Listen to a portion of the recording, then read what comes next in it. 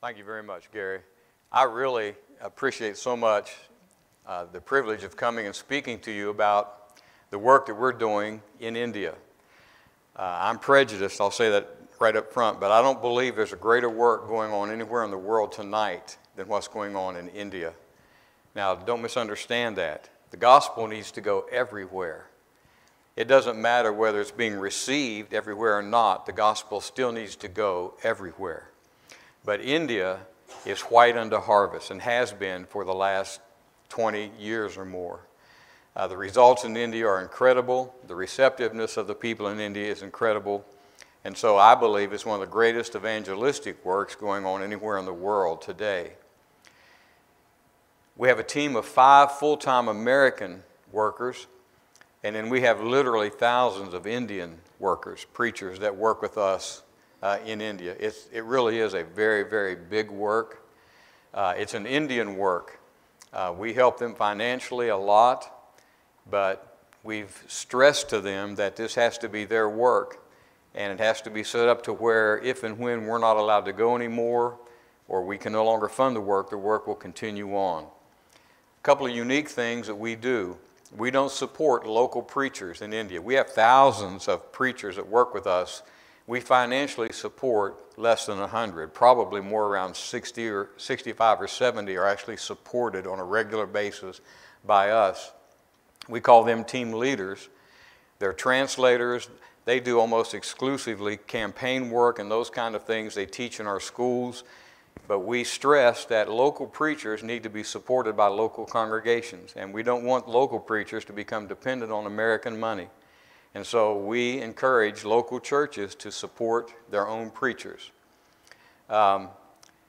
India is a country of 1.3 billion people. 1/3 the size of the United States with a population of 3 to 4 times that of the United States. So a lot of people in this great country.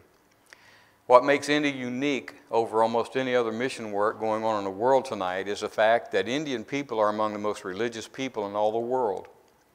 You don't have to talk to Indian people about the need to be religious. They're deeply religious people. Now, a lot of it's idolatrous, but you don't have to talk to them about the need to believe in a supreme being. In America, sometimes, before you can get around to talking to them about what you have to do to become a Christian, you've got to convince them that they need to even believe in God or believe in the Bible or things of that nature. Indian people are deeply religious people, and so that gives us a common ground that we can deal with these wonderful people. I want to introduce you just quickly to the team. This way.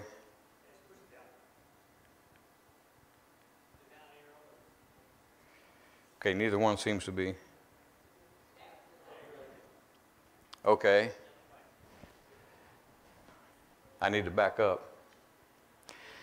This is Ron and Karen Clayton. Ron started this work back in 1979, and I'm not exaggerating, literally gave his life, wore himself out over the next 42, 43 years in India. Would spend a great deal of the year in India. We're limited. We can only stay 6 months at the most, and then we have to leave. You have to be gone one day, and then you can come back in, but you have to leave the country for at least one day. Ron would spend several months a year, he and Karen, in India every year, and when he wasn't there, he was here reporting and fundraising. Ron died unexpectedly in the spring of 2021, and that's kind of how I got involved with the work. I went to his funeral. Ron became a very, very dear friend of mine. And when I went to his funeral, there were still, at that time, 3 full-time team members. Because I'd been involved with the work on a part-time basis for so many years, they said, please consider coming on board full-time. You know the work. You've done some fundraising. We need you on board full-time. And so I made the decision in August of 2021 to go full-time with the work in India. This is Ron's son, Kyle. Over 25 years ago, on one of the mission trips with his father, he met Sony, married Sony, and they lived in India for the next 25 years. Even though he was married to an Indian, he still had to leave. He wasn't a citizen, so once every 6 months, they had to leave the country for at least a day. So they would take little trips to neighboring countries, just take a little getaway and then come back in. But they spent literally 25 years in India. So he knows the law, he knows the culture, just so many things that are so important to doing foreign mission work. This is Brother Robert Hall and his wife Faye. Robert is the new director of the team, has been involved several times with the work over the years, does a great job, been a gospel preacher for many, many years. This work is under the oversight of the elders at the Shiloh Church of Christ in Hazel Green, Alabama. And when Ron passed away, they immediately reached out to Robert to take over Ron's position. This is Brother Ben Reniger, has been with the team for many years. Ben does something that is very important in the work. Ben, on a regular basis when he's in India, conducts denominational preacher seminars. We'll gather together denominational preachers and spend several days talking to them, teaching them about New Testament Christianity. It's been very successful. I'll talk more about that in a moment. This is another new team member, Joe and Diane Evans from Arkansas. Joe's been involved in the work in India for a long time, but not with this team. Decided right about the time I did to come on board full time. Joe conducts leadership training. He began by just bringing preachers together and teaching them how to have elders and things of that nature, elders and deacons. But now he's training preachers that go back and actually work with congregations to help them establish elderships. And as a result of his efforts, over 300 congregations have appointed elders since he began this special ministry. And this is me and my wife, Diane. We have two Dianes. One with one N and one with two. So we have Diane 1 and Diane 2. So we have two Dianes, and that's how we keep them separated. Again, I've been involved in this work part-time since 1990. I took a 9-year hiatus due to changes in my circumstances that didn't allow me to go. And so when I went back this year in February and March, I had not been there in over 9 years, and it was exciting to get to go back. I'd promised Brother Ron Clayton I was going to come back on board in 2021. Unfortunately, Ron passed away a few months before I was able to do that. India has 15 or 16 official languages. English is one of them. If you stay in a major city like Bombay, which is now Mumbai, or Hyderabad, or Bangalore, or Madras, a major city, you could probably go into most stores, most hotels, restaurants, and someone there will speak English well enough to take care of you. We do most of our work, a lot of our work, outside of the city, and for that we almost always have to use a translator. So they have 14 or 15 official languages. Off of those, they have hundreds of little dialects. And so when you have a translator, you not only have to be sure you have a translator, you've got to be sure you got the right one. I've actually shown up in places to preach, and my translator gets to talking to the audience and come to me and say, "Brother, I'm sorry, I can communicate a little with these folks, but I don't know the language well enough to translate for you." And we just have to turn it over to some local Indian preacher and say, "You're going to have to conduct this meeting because I can't talk to them." You'll appreciate this, Gary. I've shown up at places where there were 3 different languages in the audience. So I have 3 translators. So I speak, then the translator speaks, then another translator speaks, and another translator speaks. Time it gets back to me, I forgot what I said in the first place. It gets interesting trying to keep up with it, but I enjoy working with a translator, and if you get a good one, it works well. One of the things you're going to immediately recognize, and the purpose of the presentation tonight is to give you a feel for the culture as well as the work itself. And so I'm going to show you a lot of slides just about India, but one of the things you're going to immediately be impressed with is how many people there are. This is just a typical daily scene. This isn't something where like a football game just let out and you got all these people walking around in the street. This is just every day in India. The little yellow vehicles you're seeing are what they call auto rickshaws. That's their version of a taxi cab. It's just a little motorcycle, 50 to 100 cc motorcycle engine, a bench seat in the back that will comfortably seat 2 adults. I've seen them go by with water buffalo, adult water buffaloes in the back of those things. Probably taking them to a vet somewhere to get them taken care of. You'd be amazed at how many people they can put in one of those things. They're horrible to ride in, but they're inexpensive if you need to get around town. This is there's not really 20 lanes of traffic there. That's just everybody lined up because they want to be the first to go when it's their turn. And if you can imagine the other side of the street, everybody lined up trying to come the other way, the same way, then you know what happens when everybody starts moving. You've got a humongous traffic jam. But that's pretty typical. This was a street that I was supposed to drive down on a Friday night to speak. We got there, vendors had set up in the street to sell their goods, so we had to park the car a good way away and walk in. What made this even more interesting was my meeting that night was on the roof of a house out in the open, no speaker. So I'm speaking and the people on the street are bargaining and they're haggling and they're arguing over prices and things like that. So it was an interesting meeting, to say the least. This is not a traffic jam. This is just traffic. In a city in India, this is the kind of thing you're going to deal with on a day-to-day basis. So it gets to be pretty interesting at times. This is the team. We did something that we had not done in 40 years on this team. Because of Brother Ron Clayton's death, there was a lot of anxiety. Because of COVID, nobody had been there in 2 years to begin with. The Indian government took all of our visas away. And then on top of that, Brother Ron Clayton dies, the director of this team for 40-plus years. So the Indian brethren were very anxious as to what was the future of the work. Were the Americans going to continue to be involved? Were we going to continue to help with the work? And so because of that, we made the decision for all 5 of the full-time team members to go at once to India and have a meeting with 100 of our key India team leaders to assure them that the work was going to continue. You see, our goal is not for us to be there at the same time. Our goal is for one of us to be there all the time. And so we take turns. We go for several weeks, then another one will come and stay for several weeks, and we just rotate in and out during the year, so we have one of us there almost all the time. But we felt it was important for them to meet the new team, to meet the new team leader, and to talk about the future of the work. So we had a 2-day meeting with 100 of our Indian team leaders to talk about the future of the work. This was an actual picture of all the Indians that were there, the Americans sitting there in front. Not only did we took turns over those 2 days, all 5 of us took turns speaking, and then we broke up 3 or 4 times into groups of 20. All 5 of us would take 20 Indians, and we would have small group meetings like this and let them talk to us about the work, what their fears were, what their concerns were, what we needed to do to make the work better. Their response was, please don't wait 40 years to do this again. They said this has been so important for the work. This is Brother Robert Hall speaking to the gathering of our Indian team leaders. Brother Joe Evans found a ready reference book in English, one of these things that just has a Bible topic and then a whole bunch of verses that relate to that Bible topic.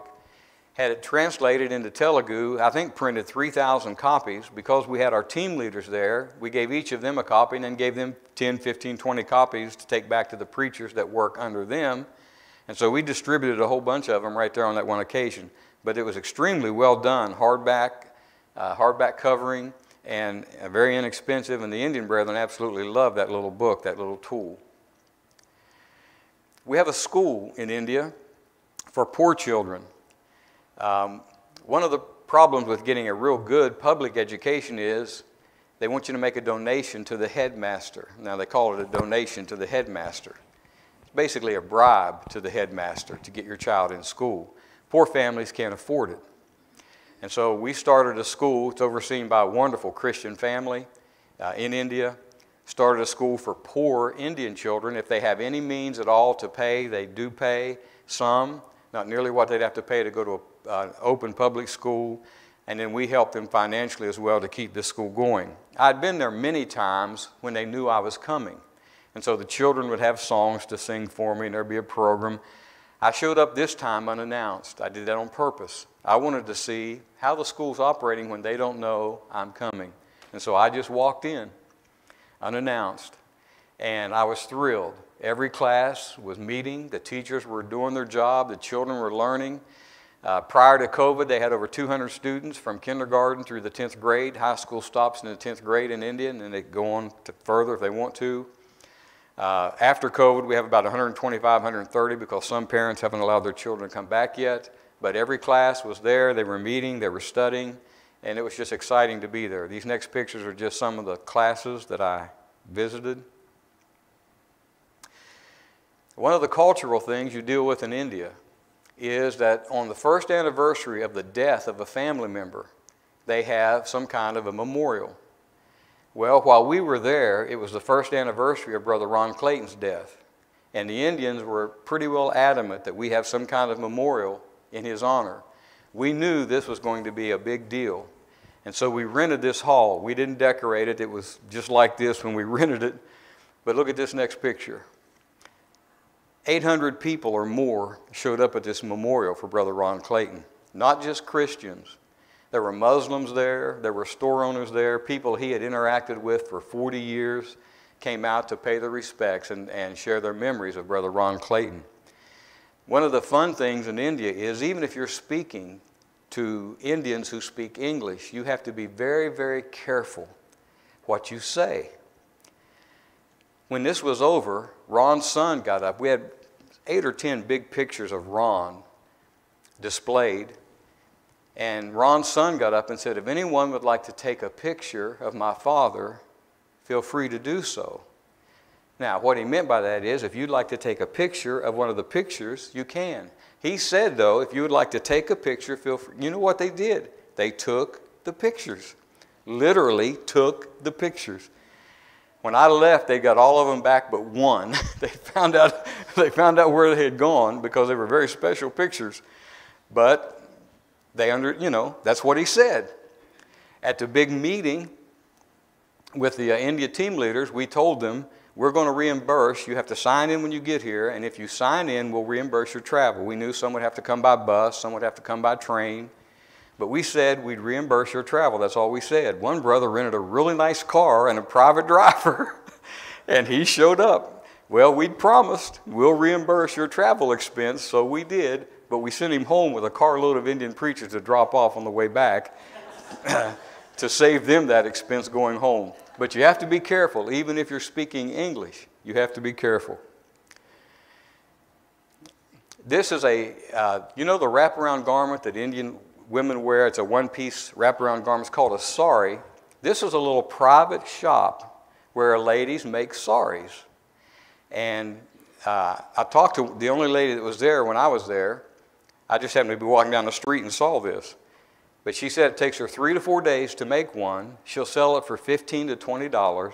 And then the store owner, I'm sure, jacks the price up 3 or 4 times and sells it to the public. You can't really see it here, but she has to be down at that lowest level to work that loom or whatever it is they call that machine where she makes the sari. So she has a pad where she sits. When she gets tired of sitting, if she needs to stand up, of course she has to be at that same level, they dig a hole at the base. And so when she stands up, she steps down into a hole and she stands down in that hole while she's working that loom. So they spend a lot of hours there, and that's the way they continue to stay at the same level. But she's trying to make a living for her family. A lot of people in India are extremely poor. That's a village scene taken several years ago, but not much has changed out in the villages. But I want you to look at this next slide. 325 million live on $650 a year. That's a family of 4. Another 300 million live on $1,500 or less a year. You put those two together, that's half the population of India is living on $1,500 or less a year. Not a month, a year. And so there's a lot of poverty in India. But what's fascinating about these wonderful people is, despite their poverty, they're some of the most hospitable people you'll ever meet in all your life. We do a lot of what they call gospel meetings. I'll talk about that more in a moment, in people's homes. And they may expect 15 to 20 people show up, and 50 may show up. That's how open these people are to coming. Well, they always feel obligated to serve refreshments, not because we want them to, they just want to. And a lot of times they don't have near enough. And so I'll see them huddled over there talking, and I'll say, what's the problem? Brother, we don't have near enough refreshments. Well, is there a store close by? Yes. Well, go get what you need. How much is it going to cost? And they'll tell me, it'll be $5, $10, but they don't have $5. They don't have $10. They probably didn't have the money to pay for it in the first place. But it's important to them to be hospitable. If I go into an Indian home to eat, they're probably going to feed me far better than they eat themselves most of the time. One of our drivers who is a salaried employee of ours, so he's making decent money by India standards. I asked him on this trip, I said, brother, how often does your family eat meat? He said, Sundays only. Sundays only. So the rest of the time, they're living on rice and things of that nature. If we go into an Indian home, they're going to serve us meat. I had a translator tell me one time that what this family spent to feed me and a couple other guys with me probably was a month of their food allowance. I almost always leave a little gift for the family. I don't tell them it's for the meal. I just leave a little gift and say, this is for your family. I love your family, appreciate your kindness and your hospitality. Use this any way you need, hoping that it'll recoup their food allowance. But they feel the need to be hospitable. They always greet you everywhere you go. This is very standard greeting. They put a garland around you. I want you to look at this next one, though. I'd been there 23 or 24 times. I'd never in my life seen a garland that big. I don't know what that thing weighed. They wouldn't put it around my neck. They just held it there. I have no idea what it weighed. Now, I want you to watch this next one. This will show you how important a person I really am. Now, do I not look like royalty there? I'm really not that important, folks. I don't think I am, and I'm really not. But there's 3 different greetings there. They will greet you sometimes by giving you a hat. They always greet you with the garlands, but then they also wrap a shawl around you. And so I got all 3 greetings, and part of that was because they'd not seen me in 9 years. And they were absolutely thrilled that I was back. And I don't mean that in an arrogant way. I mean that in a very humble way, because it's quite an experience to experience the love that these brethren have for those who come and help. I want to tell you a real quick story. My wife and I had a son who was a gospel preacher, did mission work with me in India, and unfortunately we lost him 9 years ago. I'd not been back to India since he passed. At least 3 or 4 times on this trip, I'd show up at a place and one of the preachers would come and stop and start crying. And he'd say, brother, I'm so sorry about your son. And brother, we didn't think we'd ever see you again. We've been texting you for 9 years, brother, and you would just say, I don't know if I'll ever be able to come back to India or not. And brother, you're back. And it was just heartwarming to see that kind of love from your brethren that far away. It's a wonderful, wonderful experience. One of the things that has improved between the major cities, we do a lot of work again outside the city, but between the major cities, the road system has really improved. So trips that used to take us 8 to 10 hours, we can now do sometimes in 4 or 5. And because of that, these little travel plazas have opened up. You can get a decent meal there, clean restrooms, some little shops where you can buy knickknacks. But I want you to look at this next sign explaining where the bathrooms are. Look at this carefully. Men to the right, men to the left, I'm sorry, because women are always right. Now, I'll leave that up to you all to debate after I'm gone, but now that's what the sign says, men to the left because women are always right. This is a pretty typical Indian meal, rice, a real spicy curry sauce, and a little chicken, real common meal. This is also very typical when you're trying to drive somewhere. You just have to stop in the middle of the road because somebody's driving their cattle, sheep, goats, and different things to different locations, and you just have to stop and wait till they get by. This is not anything special. It's not a carnival. It's not a parade. Just some man with his camels coming down the road. You'll like this next one. This is in a decent-sized city, and this guy's riding his elephant right down through the middle of town. This is one of my favorites. I missed the picture that I really wanted here. That's a Brahma bull, and in India, that's a sacred animal. You don't kick it. You don't hit it. You don't whack it with a stick. Right before I took the picture, he had his nose right up against that bus and would not move. Traffic's backed up. Horns are blaring. People are yelling. He's not moving. He's got traffic just at a standstill. Right when I snapped a picture, he moved and decided to meander down the street, but he had it all stopped because you don't touch him. He's a sacred animal. I took this one just because it was funny to me. Those are live chickens. strapped to the back of an auto rickshaw, and they were just cackling and unhappy about being upside down. I'm sure they were headed to the butcher or to somebody's home to be butchered, but they were unhappy chickens. This next picture is one of what the team looks like after a very busy day in India. Actually, this was right outside one of the rooms I was staying in. I opened up my window, had wooden shutters. I opened up the shutters, had metal bars and no glass. Metal bars and wooden shutters, opened up the shutters, looked out on the wall, and there were these monkeys out on the wall. I went and got some fruit and vegetables, and they immediately came over and started eating. They get a little aggressive when you try to feed them, especially with each other, but you got to be careful because they'll bite you if you're not careful feeding them. This is a preacher's home. He's got a huge frame, I mean a huge frame, describing the one true church. These brethren are absolutely unashamed of the truth of the gospel.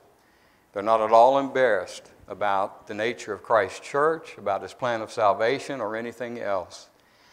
You look at that very long, you're going to understand a lot about the church. If you're in his house very long, I would almost guarantee you that before you leave, he's going to be talking to you about your need for Christ. These men are extremely, and women are extremely evangelistic people. Here's what we're up against. Here's the work. Denominationalism. Almost every major denomination in America has work in India. And so we have to deal with that there just as we deal with it here. These are just some of the huge denominational buildings that draw people just because of the building, not what's being taught, but just because of the building. This was new. It had not been there when I was there before in this area. This is a large denominational church. One of the leaders of this church was at a meeting I was conducting in someone's home. I'd spoken from 1 Corinthians 1 on Paul's plea for unity. And it was a plea for baptism. It was a plea for, Paul's plea to the Corinthians, I'm sorry. It was a plea for unity, a plea for baptism, and a plea for the name of Christ. When I got through, he came to me and he said, I'm a leader in this denominational church. He said, would you preach for us Sunday? And I said, absolutely. What would you like me to speak about? He said, exactly what you spoke about tonight. Now you think about that. Denominational preacher or leader asking me to come to his church and talk about what he'd heard. So I agreed to do that. I showed up on Sunday morning, some 300 to 350 people in attendance. The man in the bright orange, or the man in the rose, is not me. I'm standing beside him. They insisted I use their translator. They wouldn't let me use my translator. So I put my translator in the front row and said, you listen carefully. If he's not saying what I say, you let me know and we'll stop this. And we'll either fix it or we'll be done. He never moved, and when it was over, he said, brother, he said exactly what you said. And so I preached a simple gospel to this congregation of 350 people about the need for unity in Christ and how that's accomplished. This is one of these denominational preacher seminars, 50 to 60 denominational preachers there. This one went on for 2 or 3 days with different people speaking all during the day. I was the last speaker on this occasion. And when I was through, one of the denominational preachers came up to me and said, you must never do this again. And my thought was, okay, I've made him mad. And so I said, sir, would you mind telling me why I must never do this again? He said, because it wasn't long enough. He said, you're talking to us about New Testament Christianity. We need more than 2 or 3 days. This should go on for a week or more. You cannot have these for just 2 or 3 days. True story. I was speaking in a charismatic Pentecostal church. I spoke from Acts 8, the conversion of Simon the sorcerer. Talked about how he was converted through the preaching of the name of Christ and the kingdom. Upon learning, he was baptized into Christ and went through the whole plan of salvation. But when I got through, I said, now let's continue to look, though, at this chapter. I said, after they were baptized, Peter and John came down from Jerusalem to lay hands on them, that they might receive the miraculous gifts of the Holy Spirit. I said, now remember, Philip was there performing miracles. Why didn't Philip just lay hands on them? Because he couldn't.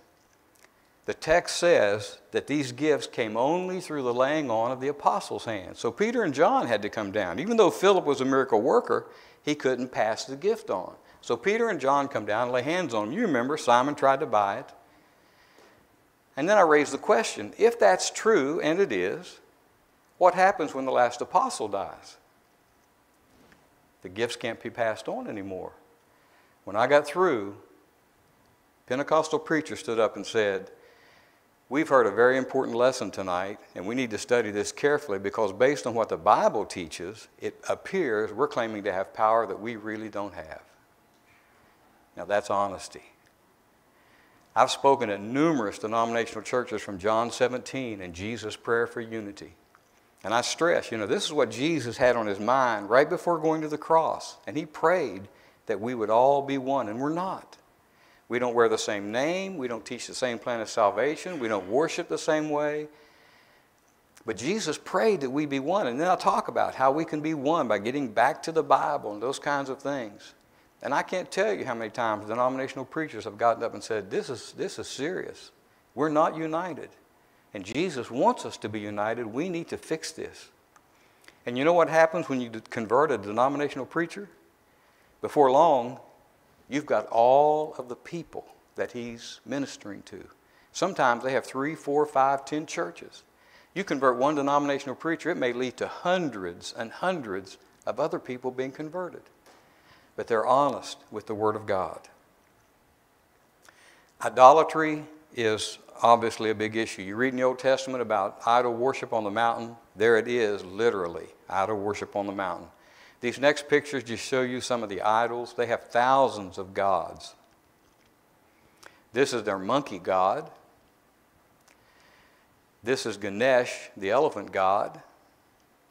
This is a picture of young people paying homage to Ganesh, the elephant god. But this is the one I want to tell you about.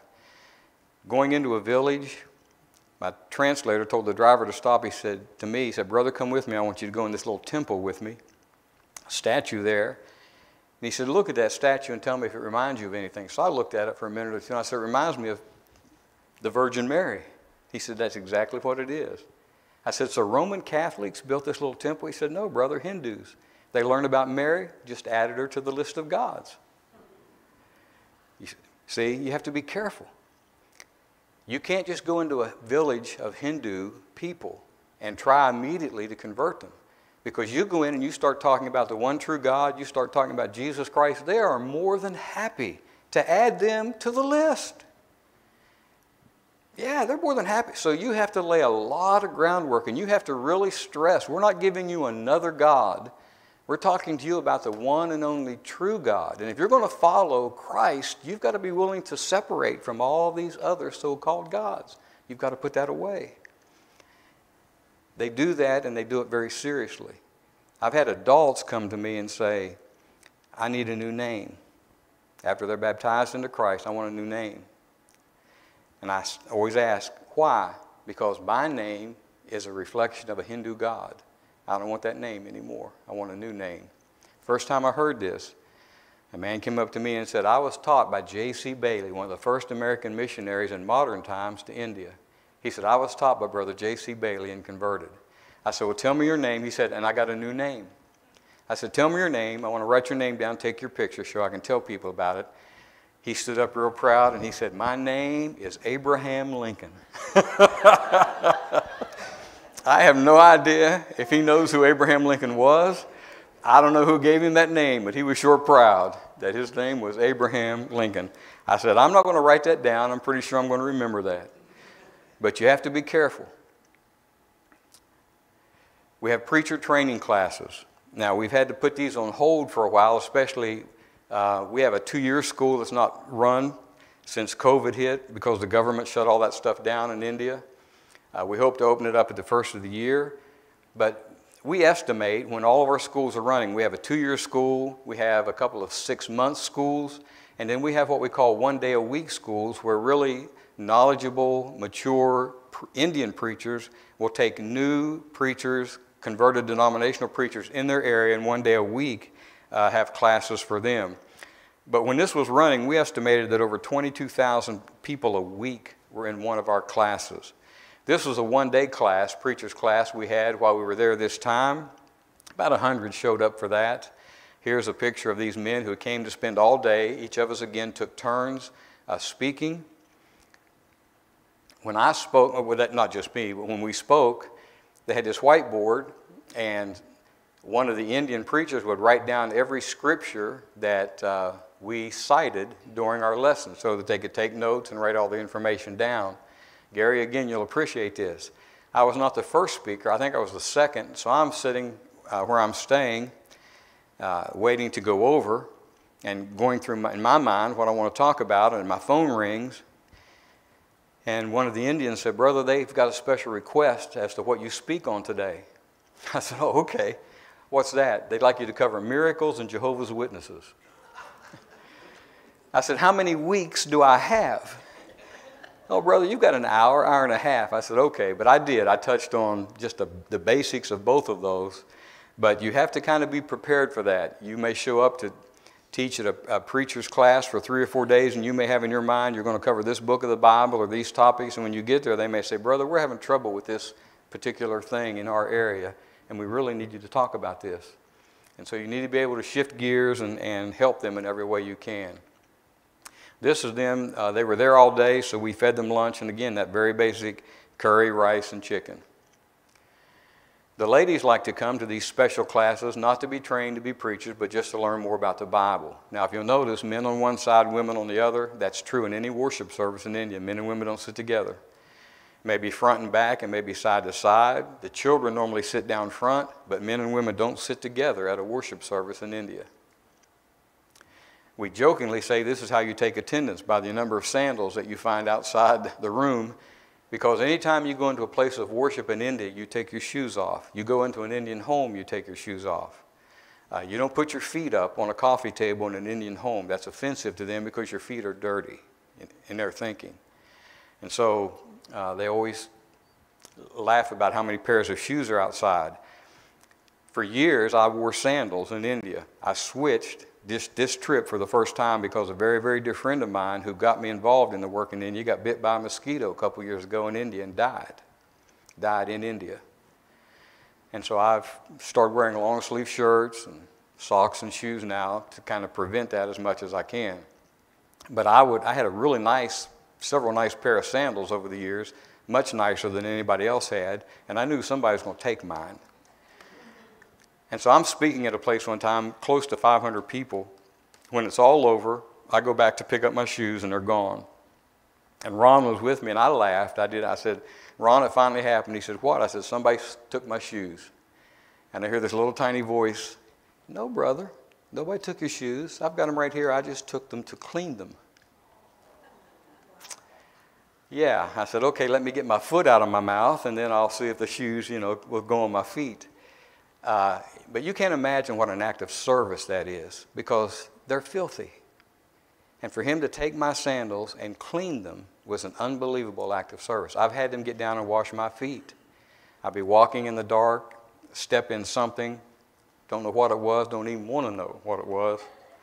They hear me groan, and they run and grab a bucket of water, get down, and wash my feet. That's John 13 put into practice. They're that humble. That's the kind of servants these men and women are.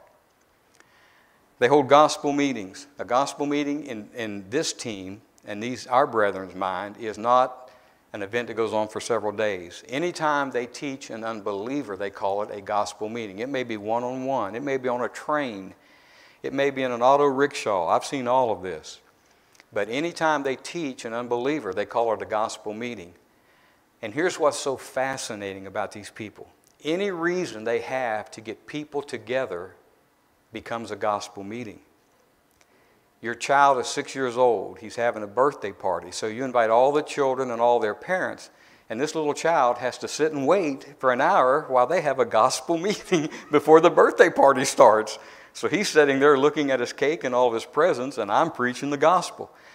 But that's what they do, and nobody leaves. I've spoken at birthday parties. I was invited to a wedding, probably 400 people there. I'm not involved. I get there. The preacher comes to me and says, hey, this thing's not going to start for at least 45 minutes. Why don't you preach until it's time for the wedding to start? Nobody got up, got mad, and left. I preached the gospel. They have a big ceremony for naming their babies when they're born.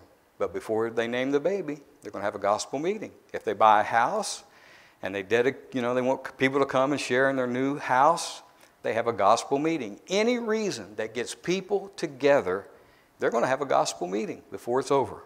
And nobody gets mad, nobody leaves.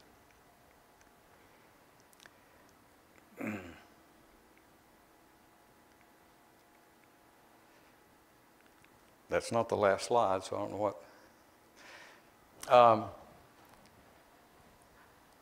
Okay, I jumped way ahead. I'm sorry. I need to back up. I'm going the wrong way here.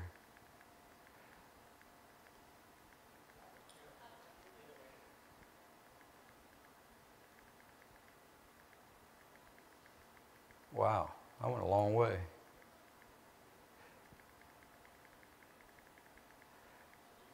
I'm sorry, man. I really, okay. I really messed that up. I'm sorry. We don't have many mass conversions. We have mass meetings. If I go into an area while I'm there to have preacher classes for, say, 4 or 5 days, I'll teach anywhere from 50 to 100 preachers all day long, and then at night we'll send almost all of them out to conduct gospel meetings. And so you'll have anywhere from 40 to 70, 80 Bible studies going on in an area every night. We average, and it's not about numbers, folks, but I say this just so you'll see how receptive they are. We average between 2 and 3 baptisms per meeting. That doesn't mean you have baptisms at every meeting. You have meetings where you don't have any, but you have some where you have 5 or 6. But we average about 2 to 3 meetings, or 2 or 3 baptisms per meeting. If this is me speaking at one of these on this trip, but you start multiplying that by, one. Let me see if I can get to it. We teach over 2 million people a year. We average about 3 baptisms a meeting. Not mass conversions, but mass meetings. Bible studies going on all the time. This is me speaking in one of these meetings. This is a congregation of the Lord's Church. I was so impressed, having not been there in 9 years, to see how the church was growing. I was at one congregation that had built on twice in 9 years to accommodate the people that were now attending at this particular congregation. This is one of the largest congregations among our team. It's a congregation of about 350. That's Sister Karen Clayton leaning against the post there. She was traveling with me on this occasion. I got to preach there on Sunday morning. Look down at the bottom. You'll see these men writing and taking notes. Here again, they've got notepads beside them, taking notes on the lessons. Look at these girls, got their Bibles open, taking notes. These folks are simply saying, I want to become a Christian. We don't sing an invitation song. We just, when I get through speaking, my translator will exhort, and then he'll say, would anybody like to become a New Testament Christian? If they do, they just raise their hand, and we get their name and start making arrangements to baptize them into Christ. A couple of quick stories. This man was sitting out in the street, didn't even come in. I finished speaking. I stepped outside to get a breath of fresh air and cold air, cooler air, while my translator exhorted. He's sitting in the street. When they said, anybody want to become a Christian? Raised his hand. He'd been listening, sitting out in the street. I rented this car and this young man to drive a car in an area where I was at. The first night, all my meetings were outside. First night, he slept in the car. Second night, he stood by the car like that. Third night, he was sitting at the back of the meeting. The fourth night, he was up front. Right after I left, I got a call saying he'd been baptized into Christ. You never know when these folks are listening to what you're saying.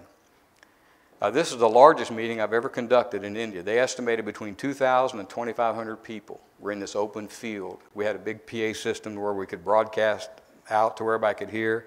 Some 75 people were baptized after that meeting. They have to give us reports as to who did the preaching, where it was at, were there any responses. This is one man's summary. 40 meetings, 65 baptisms, no new congregations, no denominational preachers converted. When we send them out at night after being with us all day in classes, we give them 500 rupees apiece to buy an evening meal and to pay for their transportation. 500 rupees, that's $7. $7. That covers their meal and their transportation. They have to sign for it. We do our very best to be accountable for every rupee that we spend in this work. This lady was baptized after my Sunday morning meeting at this big congregation outside of Hyderabad. These ladies are being baptized. Look right behind them. That's water buffalo. That's a canal, and the water buffalo are right behind them cooling off while they're being baptized into Christ. And there's your new sisters in Christ. I'm going to stop right there. I want to tell one other story, and then I'll stop. I was in a village of there was only about 10 or 15 people in the meeting I was conducting. They'd been working with them for several weeks. I got through speaking. They asked, would anybody like to become a Christian? This man raised his hand, but with his other hand, he pulled his handkerchief out and began to cry uncontrollably. I asked my translator, go find out what the problem is. He came back and he said, brother, we've been studying with these folks for several weeks. He's ready to become a Christian. His wife died 2 weeks ago. Now, that's important for a couple of reasons. We've been accused of just getting illiterate people to do whatever we tell them to do. Not only did he understand what he was doing, he understood the consequences of what his wife had not done. And he was brokenhearted. So was I. I was 2 weeks late getting there. We can't save everyone, we know that, but the fields are white unto harvest. We're going to go as often as we can while the doors are still open. There's a government in place right now that's not very accommodating to us. We're hoping that won't prevent us from coming. They've actually passed laws where it's against the law in several states to convert a Hindu. It's against the law. Now, a Hindu can voluntarily decide to become a Christian, but if they believe that we have coerced them, manipulated them, tricked them in any way, we can be arrested for that because it's against the law to, quote, convert a Hindu. So we don't know how long the doors will be open. So we're going to go as often as we can and do as much work as we can, and we need your help. It's a great work, it's a big work, and the only thing that limits the good we accomplish is the working funds that we have to deal with. And so if you can help, we'd appreciate it so much. The congregation here has helped in years past, and we appreciate that and thank you for that. I'll be around after it's over to answer any questions you have. I can talk all night long about India, and so I'll stay as long as you'd like me to answer questions. Before we dismiss, though, we do want to offer to you the invitation of Christ. In Luke 19:10, Jesus said that he came to seek and save that which is lost. Jesus separated himself from all other so-called deities, because in most religions, people are always trying to gain access to God. They're always trying to find some way to appease the gods.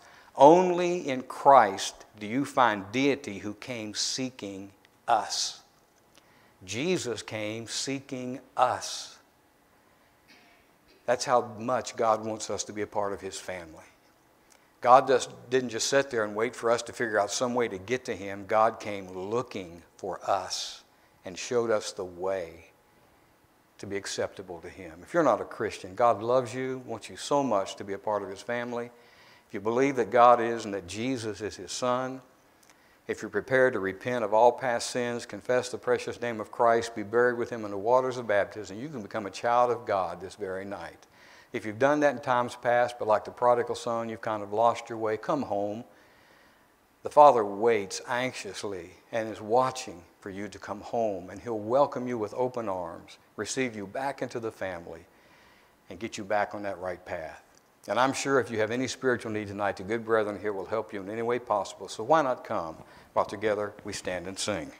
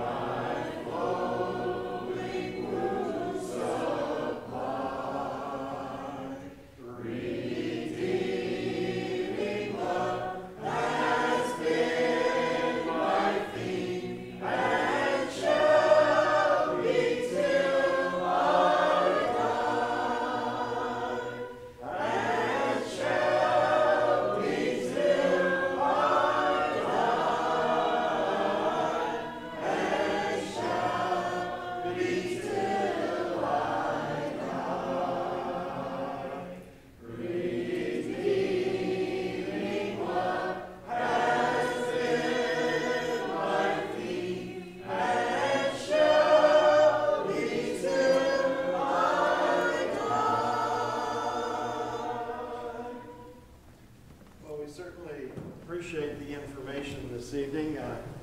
I called Ronnie Clayton about 2 or 3 years ago and asked if I could use the bulletin article that he had, which he was gracious enough to let me do. It was very well written, and I wanted to make sure everybody saw that. But anyway, it's too bad about losing him for the work, but we have several more who are working over there, and we appreciate that also. At this time, we'll have our closing prayer. Fred, would you lead us in that prayer? Let us pray. Holy and righteous, merciful Father, who art in heaven, we're so thankful that you allowed us to be here tonight to see the work that's happening in India and to be here assembled to witness the power of your word as it goes forth and comes back with many souls that have listened. Father, we ask that you continue to watch over that work. We ask that you watch over us here as we strive to work here in America, that we might always be willing to share the gospel with all the people that we come in contact with. We ask, Father, that you just continue to be with the work that's there, and the brethren that are working there. We pray for all of them. We ask, Father, that you watch over us until we assemble here again. It's in Christ's name we pray. Amen. Amen.